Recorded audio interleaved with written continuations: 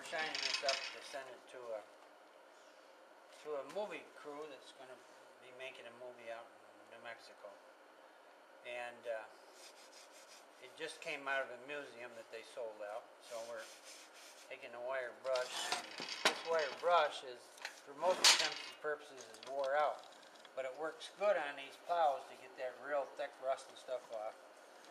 And then we take the orbital sander and we'll run it over it, and where we see the rust is still left on it, then we can go ahead and take this and get it off. Now this joiner point here is wore a little bit, and this plow point is almost brand new. Well, the only trouble is when they used it, it was brand new, but they didn't have it set right, so it was right on the point. So it rounded this off here on the bottom. So if we don't do something about that, and if they don't have it set just exactly right, that's going to continue to wear, and it's going to wear on this side more than it wears on the upper side, so that it's going to get harder and harder to get it in the ground. So we're going to grind this off just a little bit on the top side here, and that'll make it sharper here so it'll dig in better. The reason the plow digs in is because of what we call suck. And this is what suck is. Suck is the distance between the bottom of the furrow and the bottom of your land side and your point. And if you don't have this little gap in here, the suck, if this is straight across here, the plow won't suck into the ground, and it's going to be hard to plow with this plow. And you also got suck on the land side, which is the dip in this here. And if you get around on this side, you'll be able to see it better. Now there's probably not a lot of distance in there, but that's the suck on the side of this land side. And you can see it in here. And that's what makes that plow want to suck into the side of the land.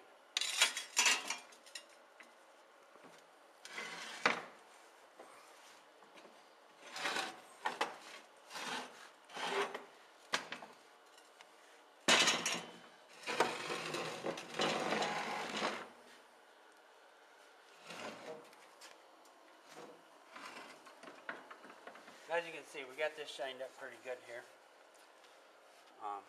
And we'll put a little oil on that. We got to do a little more work on this point here. We'll actually take and grind just a whisker on this because this is pitted and it's rough.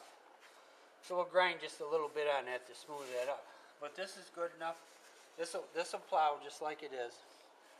Just we rub a little oil on it, you can see that it's pretty nice and smooth. And they shouldn't have any trouble with this plow plowing, because stuff shouldn't stick to it. That's pretty good and clear. Now here, this is a casting mark here. This point hasn't been used, only just a little bit. Once this point's been used a little bit, that casting, those will go away, because these are sand castings. This cast iron, this plow is all cast iron. And this is plain old straight cast iron. This isn't cast steel. So this stuff is all breakable. If you drop this on the floor on the point and take the point right off just right now. But you can see that looks pretty darn good. And we do the same thing to the joiner and the mold board on a joiner. This is nothing but a little plow. And this is what turns your trash over and starts your dirt turning.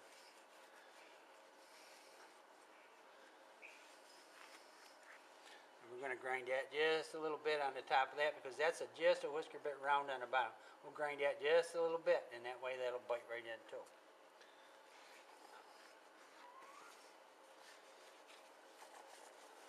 So this plow ought to do a pretty good job plowing for them if they got somebody that knows enough to run it. And even if they don't know enough to run it, that's probably going to dig some dirt, which is probably all they're interested in. And this plow has got the original beam with the name wired on it, and plus it's got the original handles. This is Wired Plow Company, Batavia, New York.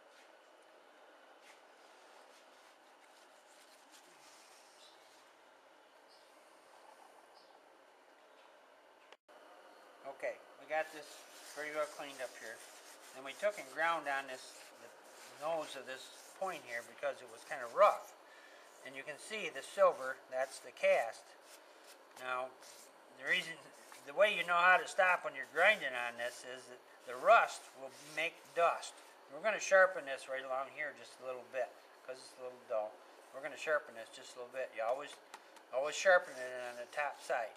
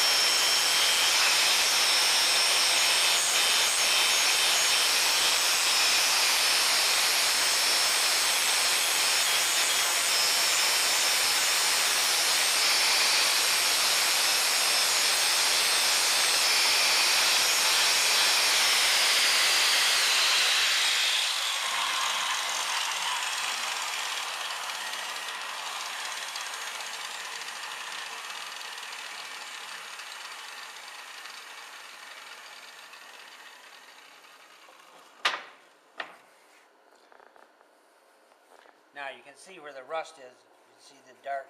You can see the. I put oil on it so it cut down the dust, but the dust you saw was rust. Now we're going to cut. We're going to take just a little bit off the top of this. Come around here and shoot down here like this.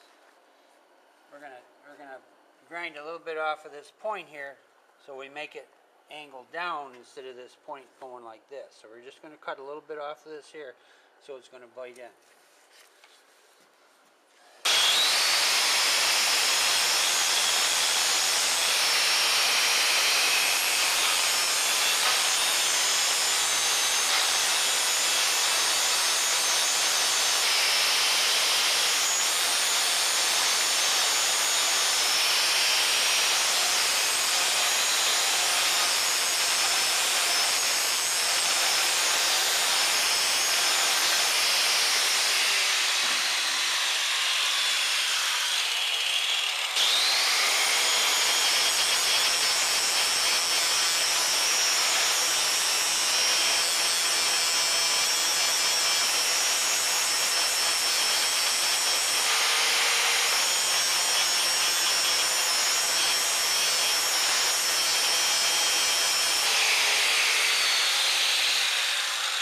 Okay, now you can see, come around here.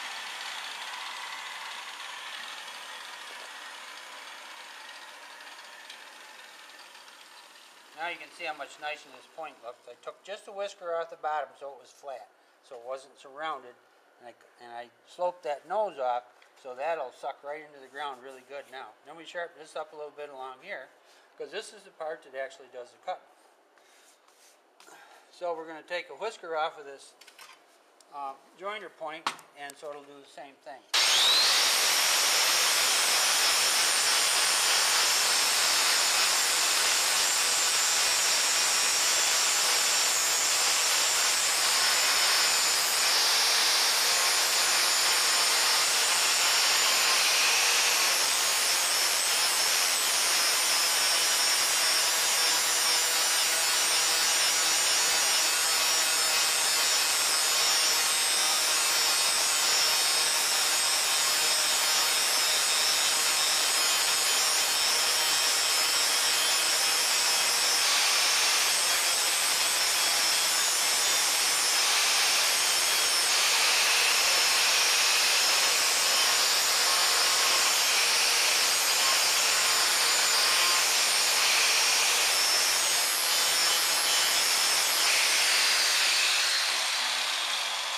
Now we got that sharpened up. Got this sharpened up. So everything is in good shape. You're not looking for a knife edge because the knife edge will dull real quick anyway. So you might better leave a little bigger edge on so it'll wear better. But this plow should cut like $1,000,000.